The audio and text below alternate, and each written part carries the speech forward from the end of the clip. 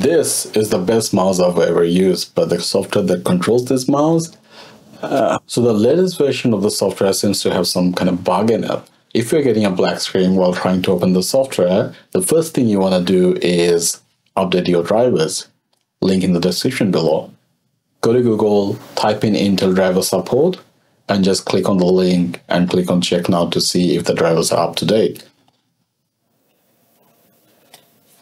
When the drivers are updated, restart your computer and try to open Logitech option again. If you still get a black screen, that means this version of the software isn't working for you. So what you want to do is uninstall it.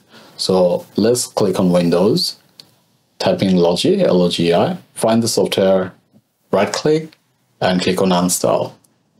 You'll take it to control panel, scroll down, right click and uninstall the software. Now go to Google, type in Logitech option, click on the link, and click on previous version of the software. So the problem is with the latest version of the software, so you want to install one of the old versions. So just scroll down and pick one you like. I picked one from earlier this year and it seems to be working fine. Click on download and just install the software.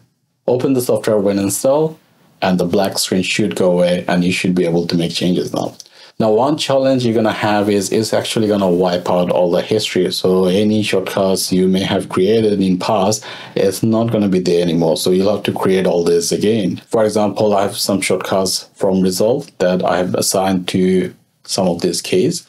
So what I'm going to do is open Resolve and go to keyboard customization and basically manually assign those shortcuts. You can assign any keys you like, but this is how I use it. I use the top button for ripple delete, the front one for trim beginning, the back one for trim end, and the bottom one for split.